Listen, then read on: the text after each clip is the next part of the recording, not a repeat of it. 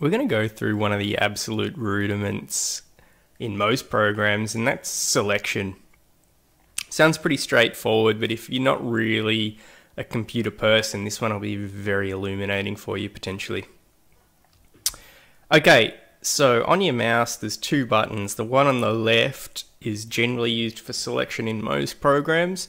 So if I do a single click on an object, it becomes blue, and it may have these little arrows in the corner which will let you know that it's something that could be manipulated in size. So that's my left mouse button. I'm single clicking and releasing.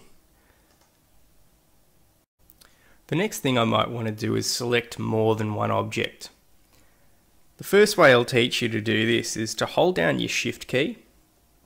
When this is done, you'll see next to your cursor a plus and a minus appear.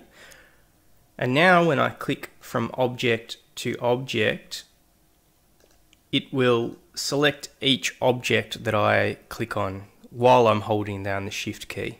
If I let go of my Shift key and click on something else again, it'll go back to just selecting that one that I've clicked on. Hold down the Shift key and it'll add them together. It will also deselect objects though, so I might then decide, actually I didn't want this one here. I keep my Shift key held down and click again, and it'll subtract that from it. The next way to select multiple objects would be for me to do a marquee over objects.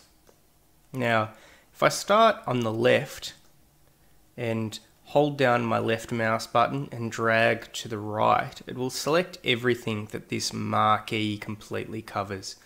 So here I've selected everything. If I stopped short of going to the edge of these objects, this one here I didn't completely cover, that hasn't become selected.